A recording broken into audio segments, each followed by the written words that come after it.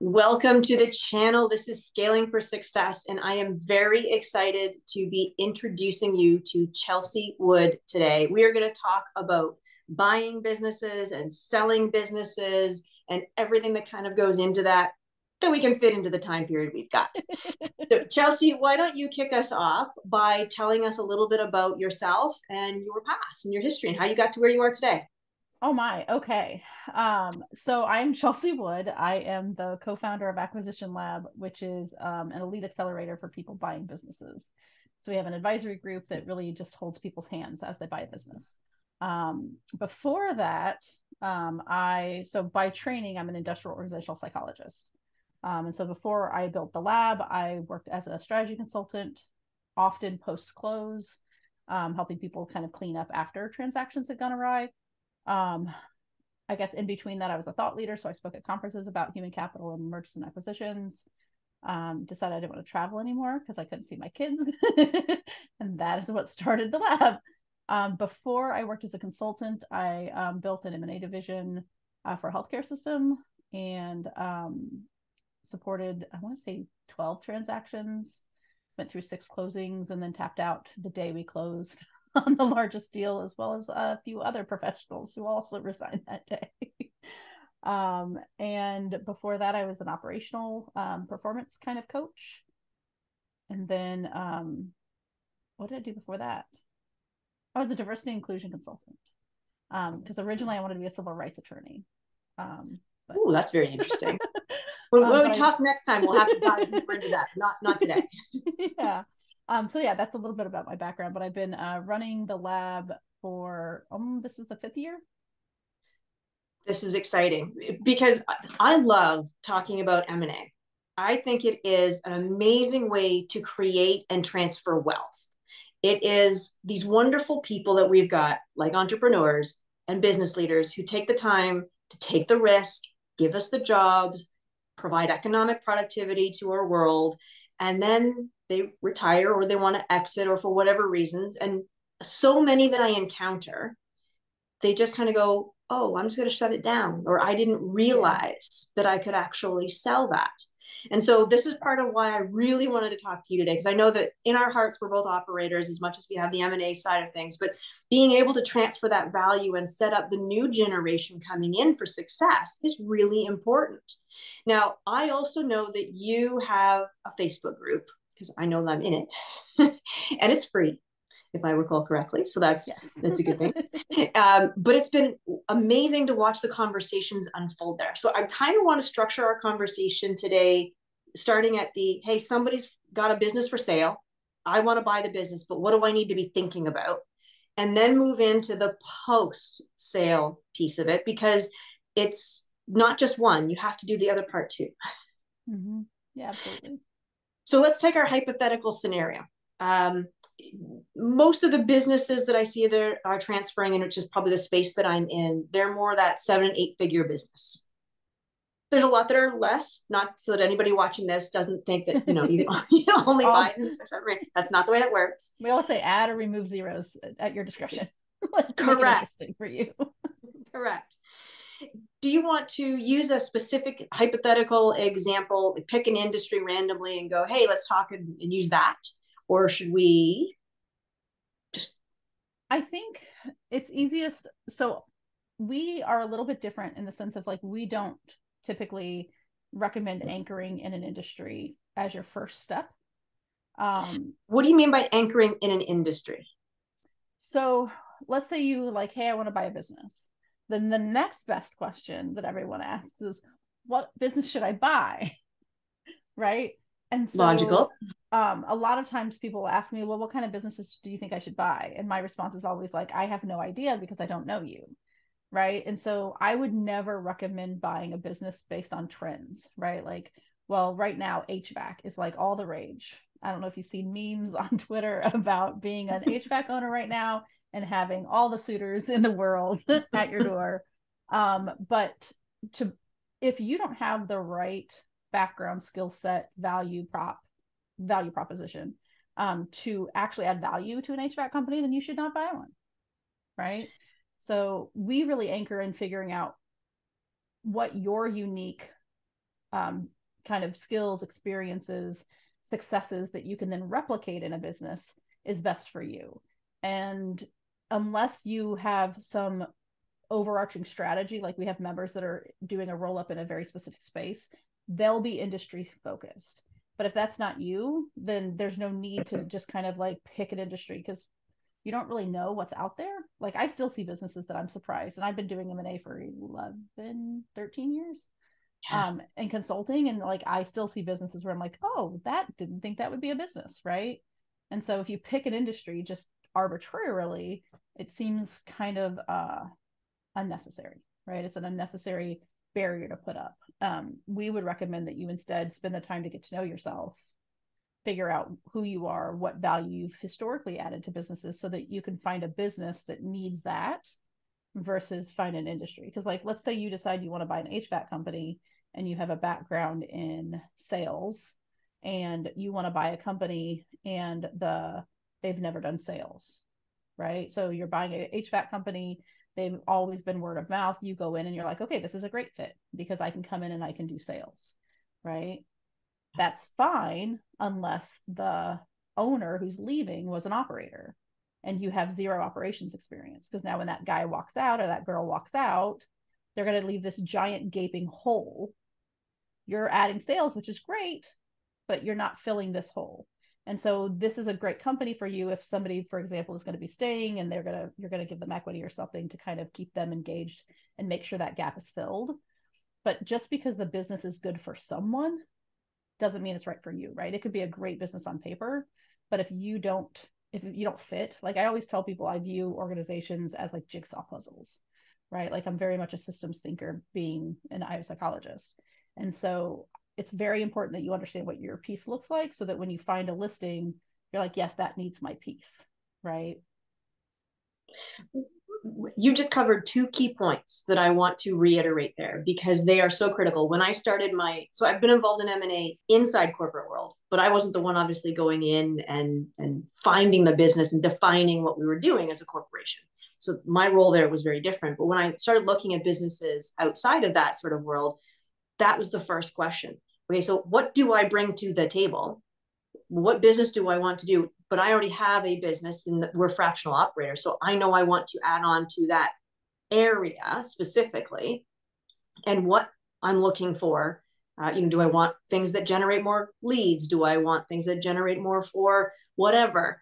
And so there are things that you look for depending on your situation that could be totally different than the person sitting to your left or to your right.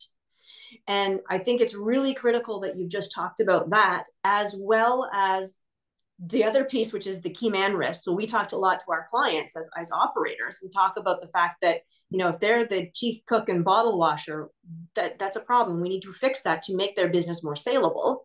So somebody coming in will not be left with, oh my gosh, I didn't realize I needed an operator, or I needed a salesperson, or whatever it was. I think growth. So two things. What you've just referred to. So everybody thinks about key man risk, but the biggest value lever, if you're thinking about selling or you're thinking about buying, is transferability, right? If a business isn't transferable, then the value goes down significantly, right? So when you hear about like average multiples, you're not going to pay an average multiple for a business that's not transferable. I don't even know that I would finance a deal that's not transferable, but that's a whole nother conversation. The second thing that you're talking about that I think is super fascinating is growth through acquisition, right? So you have an existing business. The fastest way to grow that business is to acquire, right? Either like firms, customers, vendors.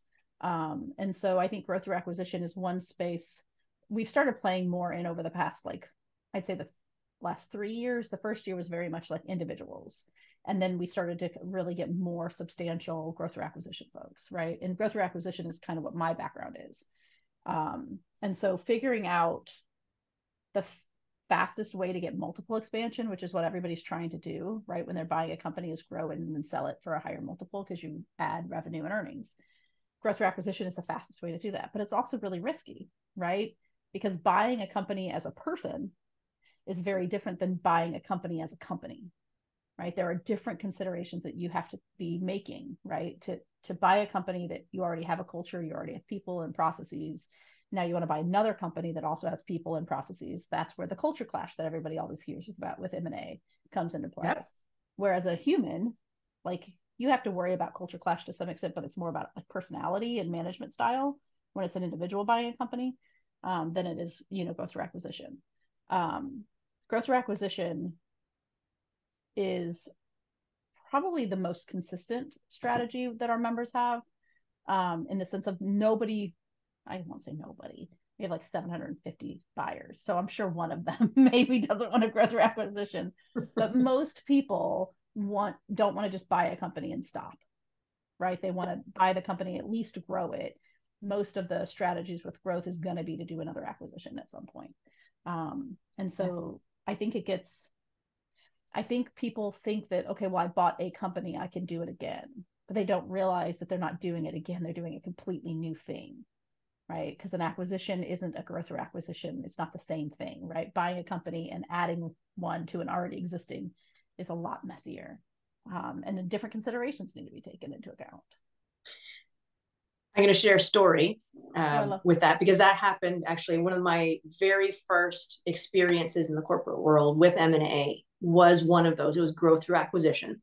So we were a pharmaceutical company in the animal health space. We bought an add-on that was great. It was perfect fit for us. And the owners were aging out. They wanted to, they'd spent 20 years in the business. They're like, hey, we've got great value. Let's just walk away at this point in time. So we had acquired the company because we thought it's in this more random and remote location. Let's pull things out and move it to our main office in the country, and we can get some efficiencies out of it. Great. So we go through the acquisition. We come back to the table a year later to evaluate, because of course that's what we like to do. You want to look back and say, did we actually tick the boxes that we wanted to? The answer was no. The answer was it was actually more efficient to leave it where it was and keep it running and humming, and then add to that. And then all of a sudden, we 3x the company within 2 years. Totally different experience than what we walked into it expecting for operational efficiencies. That was the reason we were buying it. It was interesting. I think that operational efficiencies is one of the biggest motivators for growth through acquisition, and it almost never works. And I don't know why. Although I was just reading the new HBR when I was at the airport in May, maybe May, maybe not, maybe it was a trip in July, but regardless, the new HBR talks about updated research on like failed mergers, and they don't fail anymore. And I think a lot of it is because they employ people with my background. Now that my, background is more widely known, you pretty much can't find a M&A team that doesn't have an industrial organizational psychologist as part of it, right?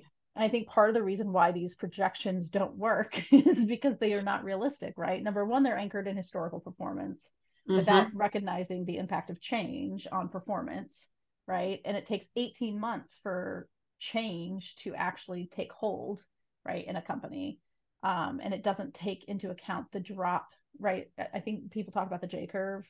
It's like you're going to drop in performance after a transaction almost all the time, right? Because everybody loses focus of the business during the transaction itself. And then you're inserting a bunch of change to the system. And so it's your first priority is just to stabilize. And a lot of times I look at projections and they're like, I'm going to get 10% growth my first year. I'm like, has it ever gotten 10% growth ever? Get alone in like the most tumultuous period ever? Like, do you really think that? And I get it. A lot of people will like manage two sets of projections, one for like, forward facing and one for like, this is actually what's going to happen. But I'm a realist. So I feel like, shouldn't we just go in like eyes wide open and be like, okay, so we're going to drop the first year. How are we going to recover? But I think part of it from a growth or acquisition perspective is because they don't think about change, period. Like, I don't feel like anyone thinks about how change disrupts a system, what the change journey looks like for people and all of that jazz. For individuals, I think there's a lack of recognition that it's going to decline initially, and that you just need to sit back and observe to make sure everything works for the first like 6 months or so, and you're just getting your bearings. And like, so realistically, the first year is kind of a wash. I think you can have successes, obviously, right? But like, planning for substantial growth your first year is likely gonna, not not bode well. Maybe plan for like a little bit of growth in like the fourth quarter. Like, keep it stable. yeah, That's the like goal. literally you just Yeah. don't want to decline. Like you just want to stabilize, And so I think that when an individual buys a company, um, at least I talked to, I don't know, thousands of buyers at this point since starting the lab. And the biggest challenge I see with folks, number one, they think about buying outside of their geography, which to each their own. Everyone can do whatever the heck they want. They're adults, right? But then they forget to include the financial impact of traveling, right? So the hotel cost, the flight cost, the gas cost, whatever this additional overhead is created by traveling to a site, a week out of the month or 3 weeks out of the month or 4 weeks out of the month or whatever it is, it wasn't accounted for. And so they either don't account for growth or they don't, or I mean, for cost of travel, or they don't account for growth, right? And so when I talk to people about, well, what size company should you buy, a lot of times there's literally no consideration for growth. It's like they have all these plans of like, oh, I'm going to add a sales team. And I'm like, awesome. That's a pretty high cost growth strategy. How are you going to pay for that? They're like, well, the revenue from the business. I'm like, have they been able to pay for sales team and pay you? And is that what earnings are? Like, do you know how math works? Like, I don't think that's how this works. And so I feel like those are the two biggest like gaps, right? That they're not taking into consideration. And then it makes the projections not work. So when you say account for growth, you're talking about the accounting for the growth strategies that as a new owner you want to put into place, just assuming, hey, this is pretty cool, I'm going to go ahead and do this. That's a really interesting one to talk about because the owners at any stage, I find they need the cash flow, they need the forecasting, they need to do it properly in order to account for, well, do I have the money in the budget to actually afford this strategy or that strategy? As a new owner, new buyer, really looking at that through the due diligence process and asking those key questions would be very interesting to see what comes back. Hey, we wanted to do that, but we never got around to it. Well, why? I think that would be really fascinating. I think for me, the reason our acceptance rate is so low in the lab is because I will walk through the math with everybody on every strategy call. And most of the time, the math doesn't math, right? Like, I'm like, so how much money do you need to pay yourself in order to sustain your standard of living?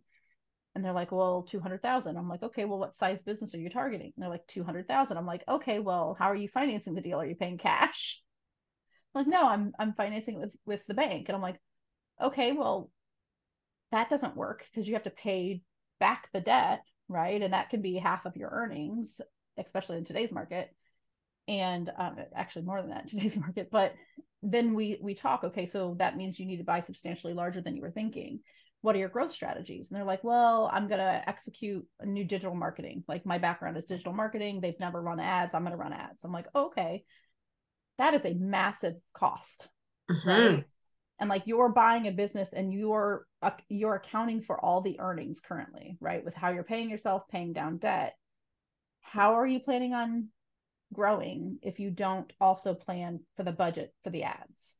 Yeah. Right? And so it's like, it's how much you want to pay yourself, how expensive are your growth strategies, what's the debt service, and then any additional operating costs. Maybe you need to replace your health benefits. Maybe you still want to retire, you want to contribute to retirement. Maybe you want to pay your taxes. I don't know.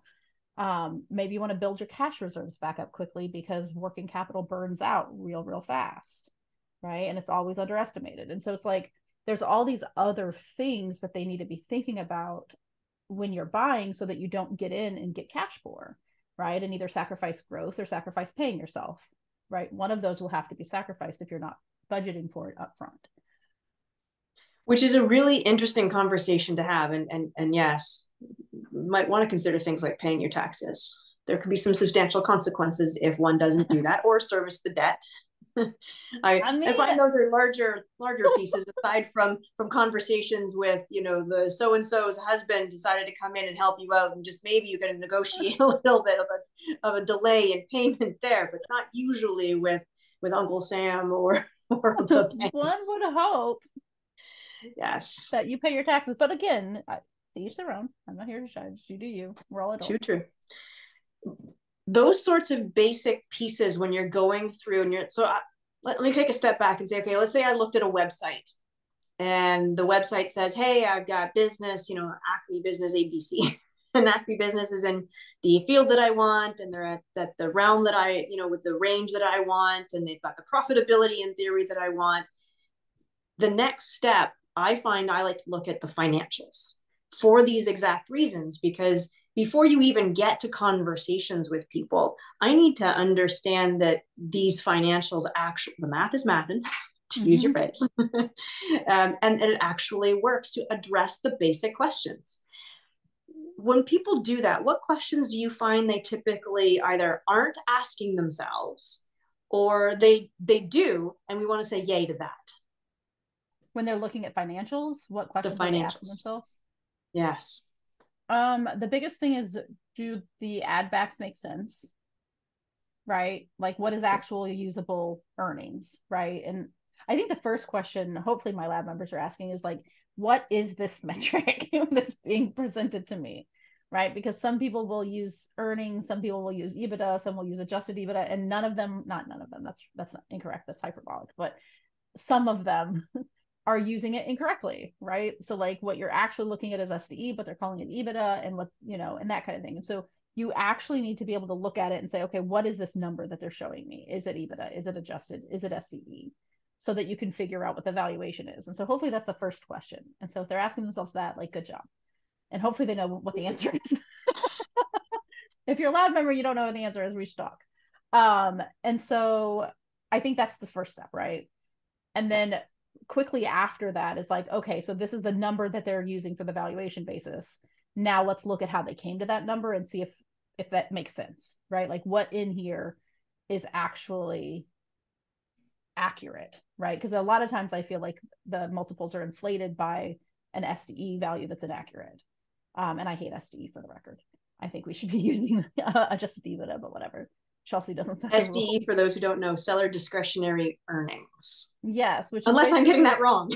you're right, which is basically a value. It's EBITDA and then things added back to EBITDA plus one-time expenses. So like it's EBITDA plus interest, depreciation, tax, amortization, and then they add back owner's compensation and any one-time expenses. And so as you can imagine, that laundry list can get real long. And my favorite is half of it could be depreciation, which is not a non-cash value, right? So like the business is making 500 grand, but really 250 on its depreciation. And you're like, okay, what do I do with that? Right? Like, how is that going to impact my financials and my forecast? So add backs is the biggest point of contention, I feel like, between lenders, sellers, and brokers, right? Lenders will only accept a few. The seller, or I mean, the buyer might be willing to accept a few more. And then the broker's like, no, accept them all. Like, and like we had one listing hilariously that included an OnlyFans ad back. And I was like, you couldn't have like put that as like consulting fees. Like there's just weird things. A kitchen remodel, for example, was an ad back, a $60,000 kitchen remodel. And it's How like, does a okay, kitchen remodel get added into a business? it's Sorry. because they run so many people run so many personal expenses through their businesses, and they want to be able to benefit, right, twice, because they're benefiting from running it through the business the first time, right? Because it lowers their taxable burden, right? Right. Now they want to benefit again by saying, oh, but that wasn't part of the business, so like that's not a real expense. I want to add it back so it looks more profitable, and because I want a higher valuation. It's like you got to pick where you're pick the game you're playing. You can't win twice, Yeah. Yeah. right? And so, and that makes it really hard, right, for buyers to figure out what exactly is the value that I'm basing the valuation on, right? Like, Yeah. I know I need $600,000 in earnings. This says it's $600,000, but like 200,000 is like questionable add backs that no one's going to accept. It's like, okay, so is it actually 400,000 in earnings? Because then I'm wasting my time, right? Mm-hmm. And so I think that earnings is like navigating what is realistically available to you as the buyer is probably the most challenging. And the lack of standardization also is really challenging. You talked about the lack of standardization there. I know I've been on a couple of calls where it's been points of conversation. Well, is it actually this formula or that formula? Is it a multiple over here or over there? And nobody's in agreement that there's one standard way in order to value a business. It really isn't. No, I mean there's different approaches, but for the most part, most people are going to use a multiple are going to use a multiple of earnings, and then the lack of standardization for how to determine earnings just causes it to be a complete mess. And the buyer can say like, well, I'm willing to accept 150,000 of these ad backs. The bank can say I'm willing to accept 100,000, and the brokers can say it's 200,000. And so it just makes for a very interesting, place for the buyer to be, where they're like, well, the bank is only willing to accept $100,000 of this stuff. So what does that mean for me? Right. And then it just causes confusion as far as how you should structure your deal when you're using bank financing. And by the way, Absolutely. seller financing to cover gaps, like I hear a lot where they're like, well, the seller is willing to seller finance the entire deal. I'm like, okay, could be because the bank isn't going to be willing to pay for that, and you're just overpaying the seller. But like, okay, like I'm glad they're willing to let you overpay them for a period of 5 years. And so I do think that people see seller financing as like this win. It's like, oh well, the seller's willing to finance it 100%. It's like, well, why? Like as a seller, there's motivation, right? Like some sellers might be motivated from a tax basis. But for the most part, most people would really just want like a lump sum. If I could get $3 million and never talk to you again, that's probably preferred over praying that you don't kill my business in the next 5 years so that you can pay me the 3 million that I've told you my business is worth. Right. When in essence, the bank would have only given me 1.2 million because that's actually what the business is worth. So anyway. It's very, very interesting. One of the big questions that we get are the people questions. And so, okay, so I'm evaluating this business. I've gone through the financials. I know that this person, the owner, is going to leave. Now I need to try and fill that. I'm not going to fill it. I'm going to fill this portion of the duties and responsibilities, but there's still this other piece. But I'm not sure what I need to do for the dollar value in that. How do we address all of those elements that just come out of the basic conversations and the information on the P&L? I mean, there's a lot there before you even get to deep dive and due diligence and all of that. Yeah, I mean, I think the replacement costs, I there is I think this is kind of polarizing in the space. I don't know of those qualified and unqualified how their opinions differ. I just hear noise, and so I don't know if it's qualified or unqualified advice, but I know it's very torn. Some people will adjust valuation based on their own strategies, and some won't. Okay. I am of the mindset of it is not the seller's problem that how you're solving the business gaps that you have, like the gaps you have in the business because of your own choices, right? The business is as valuable as the business is because of what the seller put in place, right? And so what I find is people will say, well, I'm not going to do this, so I'm going to subtract it from SDE. That's a you problem in Chelsea's opinion, right? That's not the seller's problem. And so if the seller is willing to let you go and like be kind and like take your discounted valuation, then cool, props to you.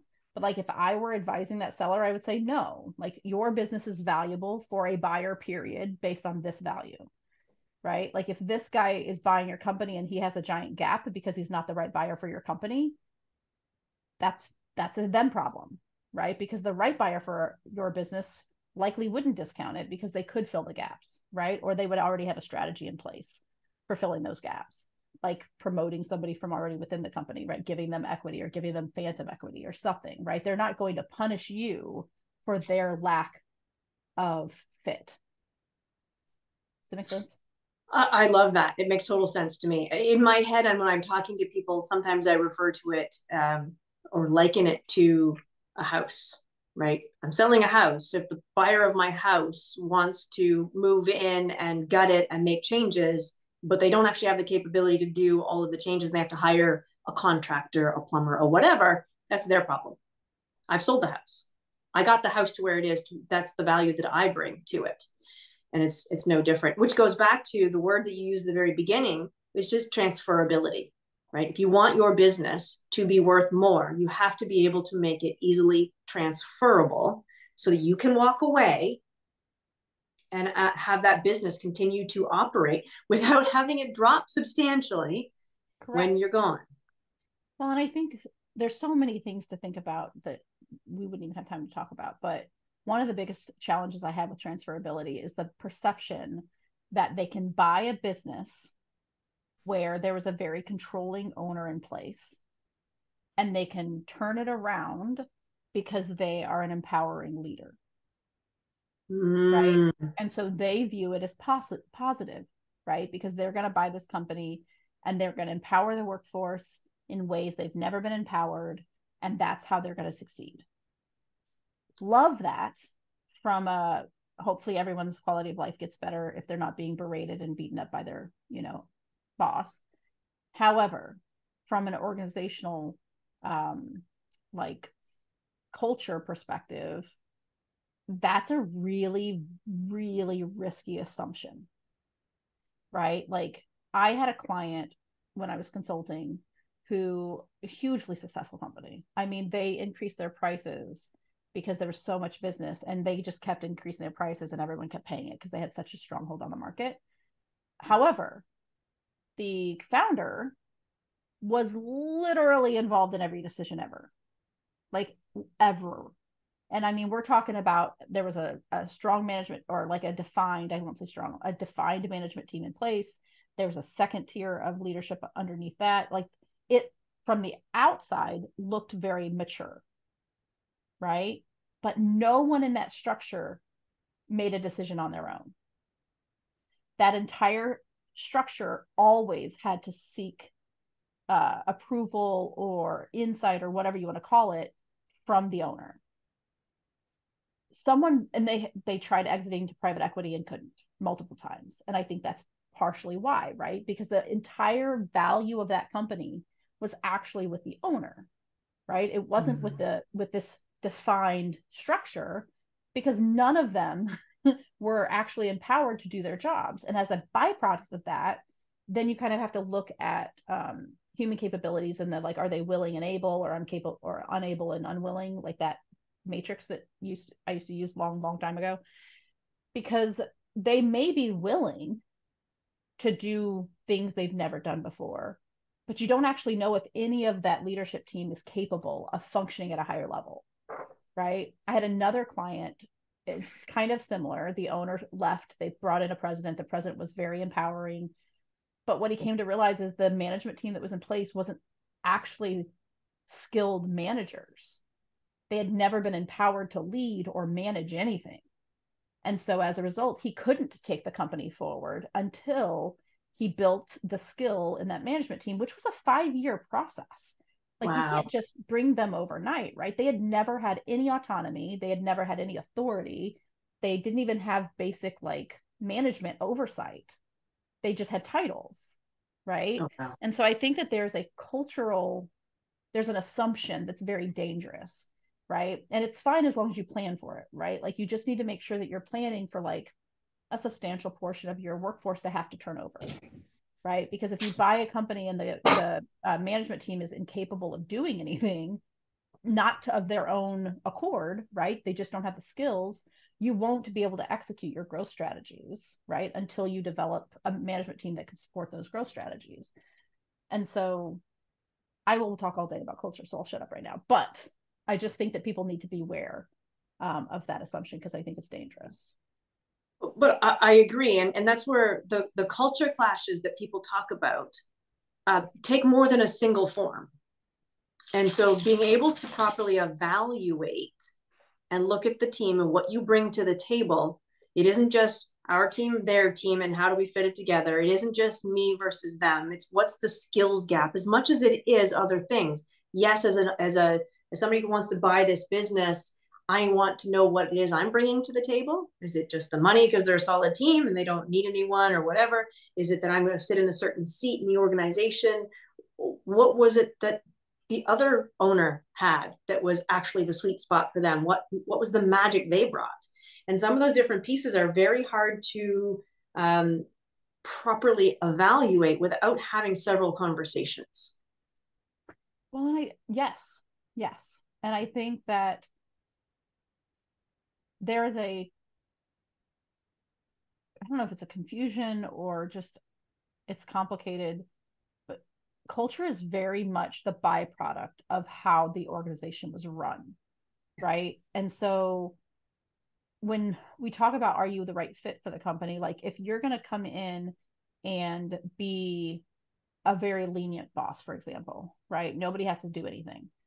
That's fine unless there are people in that workforce that have been there for 20 years and they like being told what to do, right? They're used to that structure. And so when we talk about people being a flight risk, right, or losing people being the highest risk in these deals, not it's not just like it's every choice you're going to be making about how that company runs and how it trickles down and impacts someone's day-to-day job that then causes that cultural friction to start, right? Like if you're going to come in and they've never had policies, procedures, no one's ever had to ask for a days off, like everything was very like lackadaisically run, right? And you're going to come in and be like, okay, I'm going to put structure in place, but you do it in a kind way, right? Like it's not like you go and like iron fist it all and say this is the way we're doing it.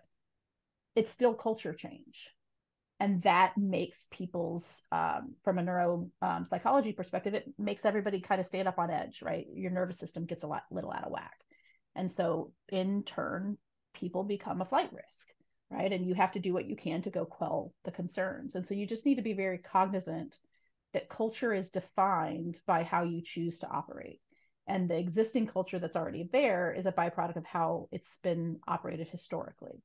And so understanding operations and like understanding how decisions are made and who like the informal influencers are, like all of that is really important to navigate the acquisition. And and it doesn't become obvious until it's like, oh shit, that was a problem. Like oops, kind of a thing, right? And it's like I stepped in it there and now I know that I should have done this differently.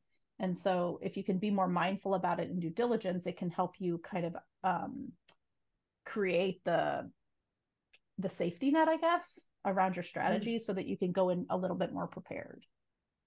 It's funny. I have a friend of mine who has done a bunch of healthcare roll-ups as well, and they've been asked by the owners to come in, for instance, at night without the cleaning crew after they're done, but before the day crew comes in, because when they're doing due diligence or they're prepping or preparing the organization for a sale, they don't want the flight risk conversations. There's no reason why it should impact anything else. And then as the conversations move forward, in the case, for example, of the first acquisition I was involved in, everybody in the organization knew that they were being acquired. I was the representative for a week down there, but it was all full interviews. Everybody got a letter saying, yes, I know you're under them. We're going to under the same conditions. You're now under us. And so the way that you handle those conversations, nobody ran away. Everybody was just fine. And then there were a few people that over the course of the evaluation over the next 3 to 6 months, you're like, I don't think that person is the right fit. But it wasn't a mass come in, cut it out, because you just didn't know yet. The due diligence doesn't allow you enough depth. No, the first, honestly, like due diligence is the beginning of integration planning, right? Or like transition planning if it's not an acquisition or merger.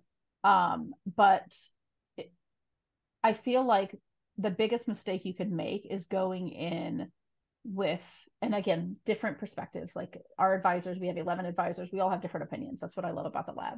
My perspective is the worst thing you can do is go in with like here's the changes I'm going to make as the new owner. I think it would behoove you to help your workforce not feel like it's happening to them by engaging them, because they know the business far better than you could possibly know the business, right? Because like you said, you don't know enough from due diligence, and you won't know enough probably for the first 6 months until you actually get a handle on the job, on the business, to know anything. And so not leveraging the workforce to make these changes and these things will actually really be hurting you in your strategy long term. And so your first task is really just to observe and make sure everything works. Like make sure everything's connected, make sure that things are, you're not losing, money anywhere.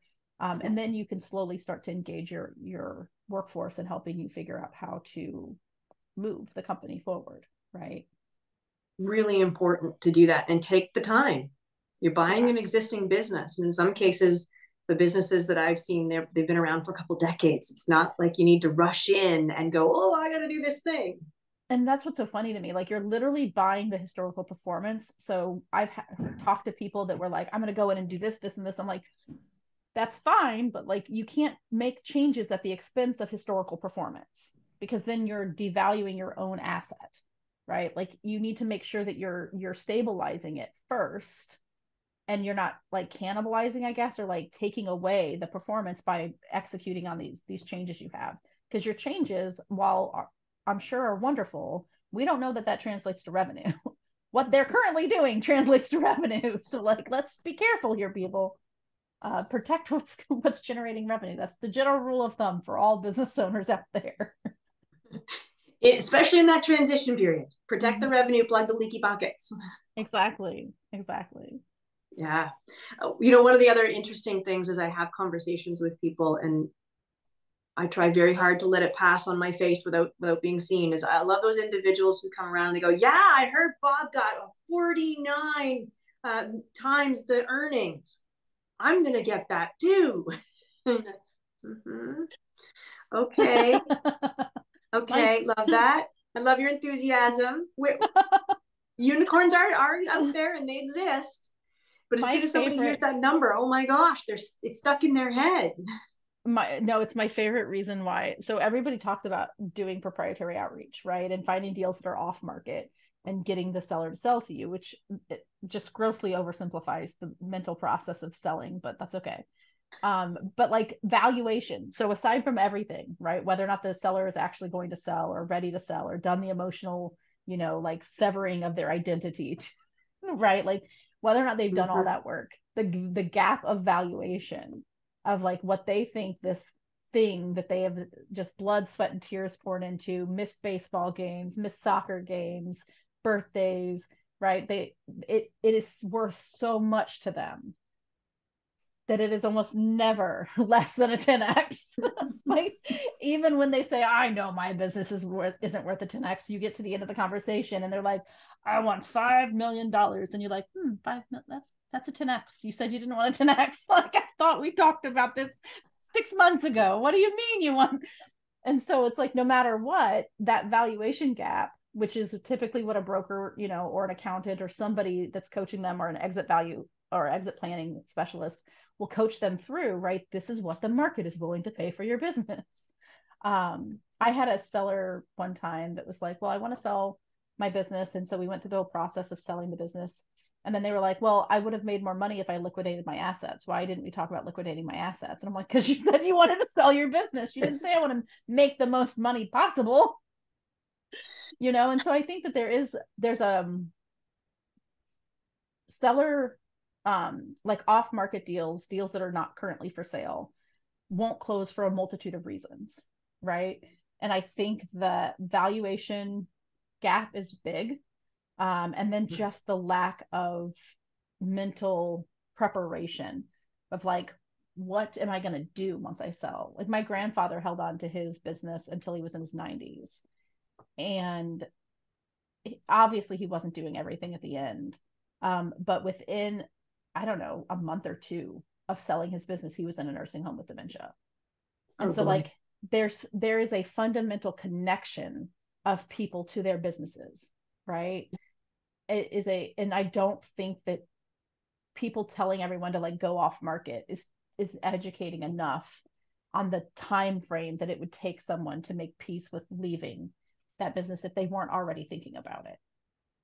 Well, it does take that time, that emotional connection. And I know that we've got clients, they had said at the beginning, nope, not thinking about selling, none of that. And yet, 6 months in, they're now finally taking their first vacation in, 10 years because they're like, oh, and then they came back and they're like, oh wow, there's a whole other world out there. Now I'm a little more ready to talk about what that picture could look like. But it is a journey to get to, is my business saleable? Is it transferable? Have I done the things to the business that give me the maximal value? Do I know what it is I as an owner want out of this? Is it most money? Is it that I want to sell the business? What is this thing, so that you can properly pave that roadmap?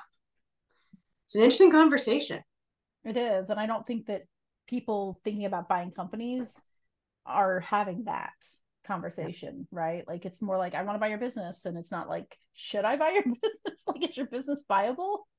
And then it's like this long conversation where you, like it's kind of like courting, right? Like courting a person. It's like, okay, it takes so many conversations before you even find out like the financials of that business, yet alone whether or not it's actually transferable. Then it's another period of courting to really dig in and figure that part out. And then before you know it, you're like, well, I just wasted 3-4 months dancing with this person that is not even worth my time. And so, yeah, I think that off market deals sound really good in theory. But I'm an efficient human. So I just I feel like it's just not for me. Not primarily. I think everything should be like a moderation. So like 80-20 maybe, but it's not for me. There's so much more I could ask, but I know we're coming up to the end of our time. So what I would love to talk about next is a little bit more about the acquisition lab, what it is, how you do what you do, and how people should reach out. And I'm going to say the links will be in the description below, by the way. That's the how. Perfect.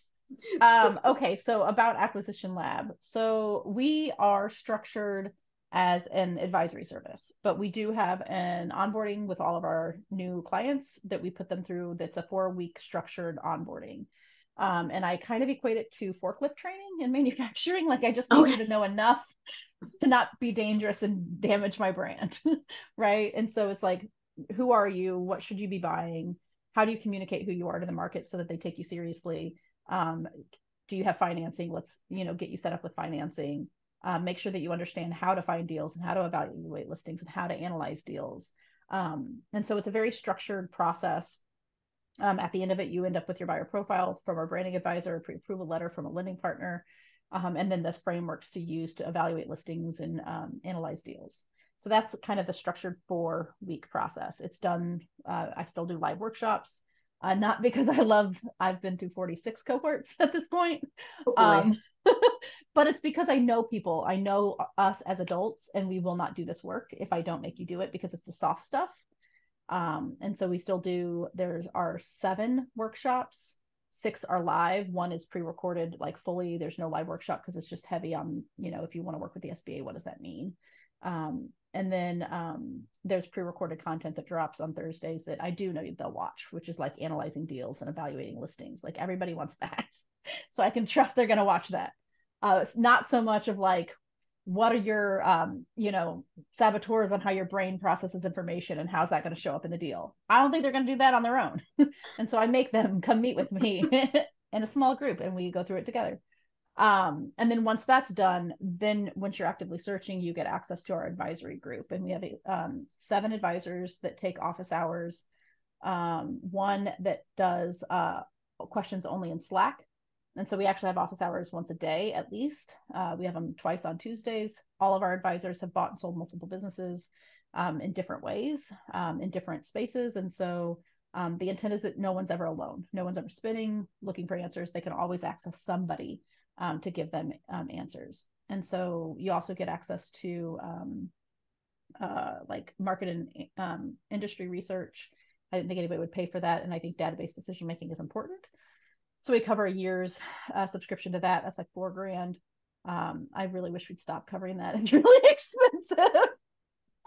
We have a 25%. But it is important. It's so important that I won't stop covering it. I'm renewing today actually, and I haven't signed it because I'm like, I hate it. It's our highest overhead. And then we do a 25% discount to valuation software so that you can see what multiples are in the market.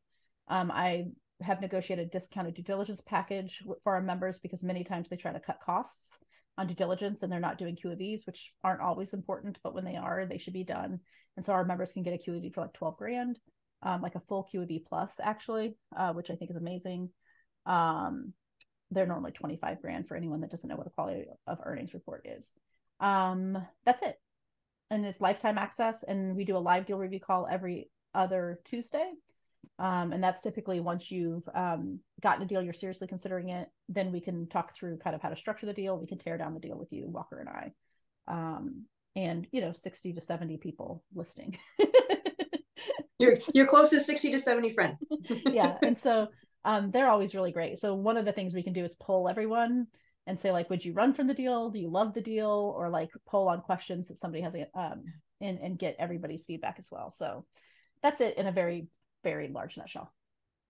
I love that. And so we're going to make sure that the link is in the description below, because I know I have met a few people who've gone through the acquisition lab and they absolutely could not say enough great things about Chelsea and the experience and everything that they wind up getting, and they've made purchases. So yay. I know. I'm very grateful. Yeah, yeah. Well, Chelsea, thank you for your time today. I really do appreciate it. Super important topic and conversation given the transfer of wealth that we are sitting at the moment with everybody that's an aging boomer and those aging Gen X's, and all everyone wants to transfer that over, next generation. It's really important. It's true. Onward. Onward and upward. I love it. Thank you all. Thanks.